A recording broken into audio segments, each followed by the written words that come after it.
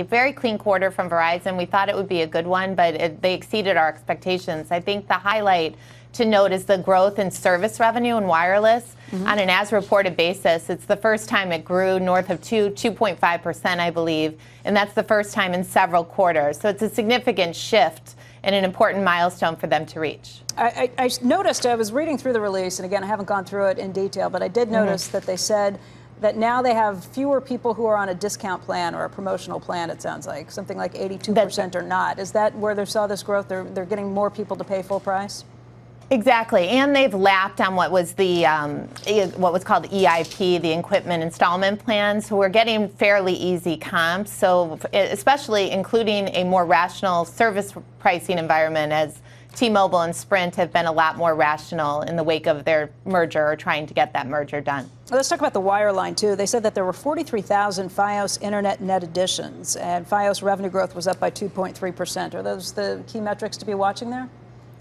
You know, for Verizon, wireline is really becoming de-emphasized. Remember, they sold about 2 years ago 3 of their largest states to a company called Frontier. So that's important. But I think, you know, even with Hans as the new appointment of CEO, it's really showing wireless as more their focus. So I would expect most of the language and talking points on the call today to be centered more around wireless and certainly their 5G effort. What's your take on the churn when it comes to video subscribers?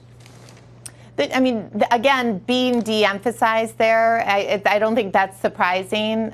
You know, when I see the churn number, the first number I look at is that wireless churn, and that coming in at 0.75% is probably going to be by far the best in the industry. When you're talking about 110 million subs, that's the bigger number to focus on, I think, just because Fios has become a smaller part of the business. When you said earlier that T-Mobile and Sprint were being more rational, what do you mean by that? And I ask it in the context of regulators now looking at this deal and what it ultimately is going to mean for pricing for customers.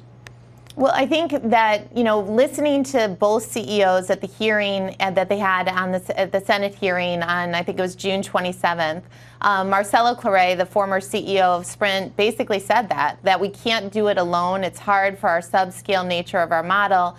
And together we will be stronger to be more pricing aggressive for the consumer.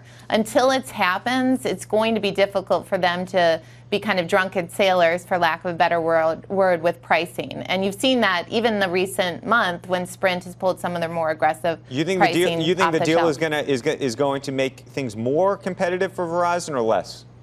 I think as the dust settles, I think it'll be more competitive, better for the consumer, and therefore a harder pricing bogey for the two larger ones.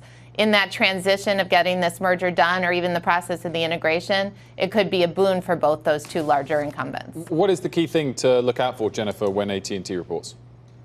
For AT&T, it's all about the strategy. I mean, what's been surprising to us is the divergence of both Verizon and AT&T in the past month. I mean, AT&T is down about 20% year to date. So it's all about Time Warner and where we go from here in that integration. Very quickly, which of these stocks do you buy? You know, we like Verizon a little bit better, but where I see AT&T at this value, I think if they say anything right, that stock should see some relief here. It just seems very oversold to me. Hey there, thanks for checking out CNBC on YouTube. Be sure to subscribe to stay up to date on all of the day's biggest stories. You can also click on any of the videos around me to watch the latest from CNBC.